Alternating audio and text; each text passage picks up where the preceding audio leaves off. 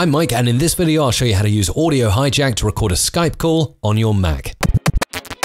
Get involved in one of my upcoming audio production courses. They open every couple of months for enrollment, and I always accept a maximum of 20 students each time, so I can provide personal one-on-one coaching to each and every student. If you'd like to learn more about the world of audio, head to mrc.fm/learn. This is a great little app, especially for podcasters wanting to record their interviews. I'll place a link to it in the description to this video. I love how easy this is to use, and I can record my Skype calls and then later on drag them and edit them inside Adobe Audition. So in Audio Hijack, you just click New Session to get started. Lots of templates, but I'll start with a blank session and show you how easy it is to get this up and running. So first of all, you choose a source. This can be an input device, your system audio, or an application.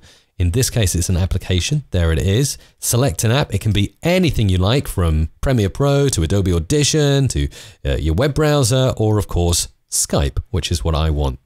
That's all good. Leave that as it is. You can output it anywhere. You can even broadcast it if you have an internet station to shoutcast. This could be ideal if you want to broadcast, say, your Spotify library or your playout system. But for now, for this example, I'm going to be using Recorder. Drag it in. Automatically, you get a line connecting Skype to the recorder. We can change a few settings on this. First of all, we'll save it to a different location. We'll save it to my Skype folder here.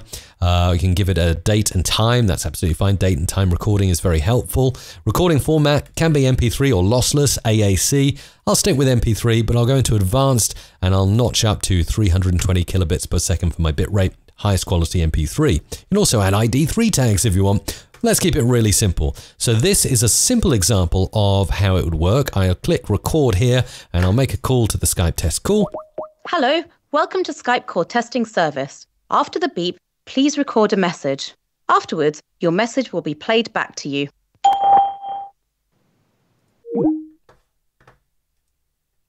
Pretty sweet. That is all done now and all recorded for me into my Skype folder. Here is my Skype folder with the recording that I have just made. So I'm going to drag that and drop that in, and let's have a look. And you'll see that actually the Skype test call is on the right-hand side. And had I been speaking, it would have recorded my speech on the left-hand side, which is super handy, giving you two tracks that you can then separate in Adobe Audition like this, left and right. So that would be the left track. I can then open up the right track individually as well, drag them into a multi-track session and edit away. So really cool stuff there from Audio Hijack. Just one more feature I'm going to show you in this video, recording Skype calls with it, is that you can actually put in built-in effects here.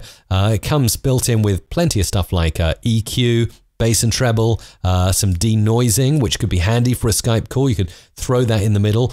And you can even use audio unit effects. So if you have plenty of plugins like I do, tons of them, I've got all kinds of stuff from Waves and Isotope that I can throw in the mix in real time while recording. But for instance here, I could just say, well, I'd like to throw in a denoise plugin. You can place that anywhere in the chain, but obviously in the middle of Skype and the recorder makes most sense. Click it for the settings, you can change the threshold and noise suppression, and you can start adding plugins in real time while you're recording your calls or your apps or whatever. Say for instance, in another example, you're starting an internet radio station. You could have, instead of recorder, you could have the broadcaster, which would be this one, the broadcast. Send it out to a shoutcast stream, Mike Russell's broadcast. How cool! And then I could throw in like a compressor or something, Abbey Road plates from Waves, whatever I want, and all in real time. Audio Hijack is going to do all of this stuff on the fly. Just make sure you've got a pretty hefty CPU, because it could get quite CPU intensive. But a great introduction to Audio Hijack. It's great for podcasters, great if you're thinking of setting up your own internet radio station. And if you decide to use it yourself, let me know how you get on in the comments to this video.